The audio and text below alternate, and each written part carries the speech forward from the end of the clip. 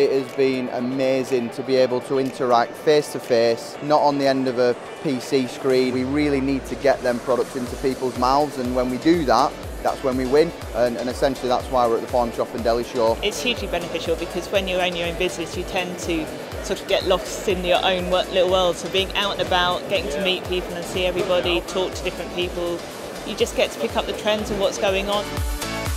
The reason that this show's a little bit different to others is because it's 4 shows in one. We've seen a wide plethora of retailers and business owners come through the door. So we've seen garden centres, we've seen cafes, we've seen bars, restaurants, we've seen retailers, we've seen wholesalers. I don't think at any other show you would get such a wide, diverse range of businesses through the door.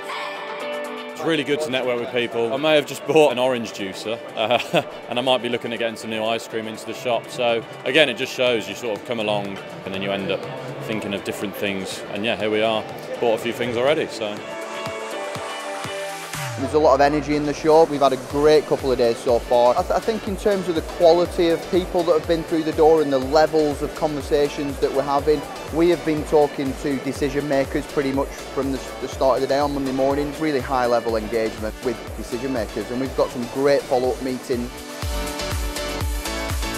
I would definitely recommend people to come here. There's so much going on, there's so much variety and lots of really interesting talks as well, so it's a really worthwhile day out and it's free to come.